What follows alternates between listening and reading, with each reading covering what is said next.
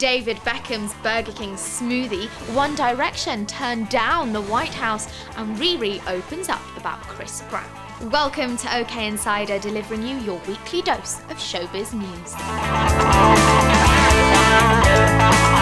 David Beckham is fast becoming the salesman of the century. The footballer, who has seemingly endorsed every product under the sun, from designer shades to razor blades, and who recently stripped to his smalls for an underpants endorsement, is now promoting Burger King.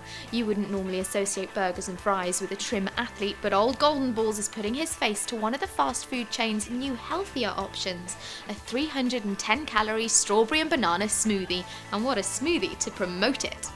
Meanwhile, a Burger King ad featuring Mary J Blige singing about fried chicken has been pulled after it was reportedly branded racist. Apart from reportedly not wanting any of Katy's cash, Russell Brand has signed over the rights to their £4 million LA mansion.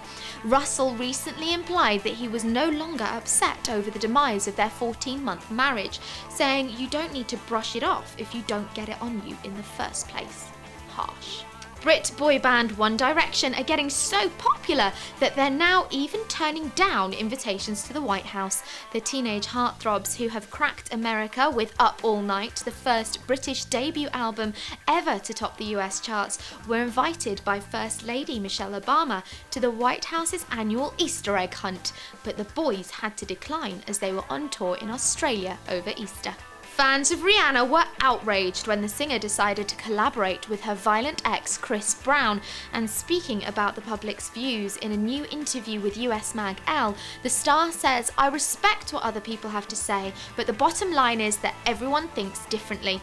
While the rumour mill has been in overdrive as to whether the pair have reignited their relationship, Riri went on to say that she was happy when the truth about their 2009 split came out, as it gave her more freedom, calling it one less skeleton in the closet. Thank you for watching OK Insider, and make sure you tune in again next week.